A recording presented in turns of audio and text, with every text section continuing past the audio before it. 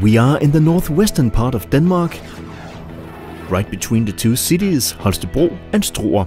Here, Maabjerg Energy Concept is to be built, a second-generation biorefinery which consists of three parts: a bioethanol plant that produces bioethanol from straw, a biogas plant that makes biogas out of liquid manure and molasses, and a combined heat and power plant that burns the byproducts produced in the rest of the refinery.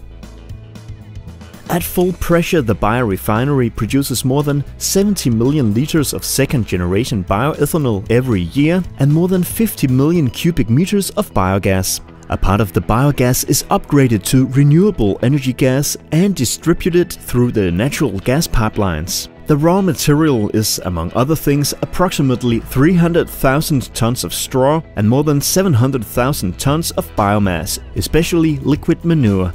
The refinery will be able to heat up 27,000 households and produce electricity for nearly 18,000 homes.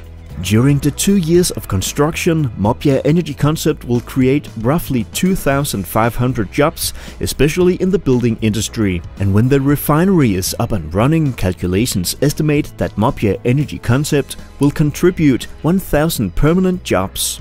Maabjerg Energy Concept will reduce the emission of carbon dioxide with 150,000 tons every year. Of them, approximately 120,000 tons are reduced in the transport sector.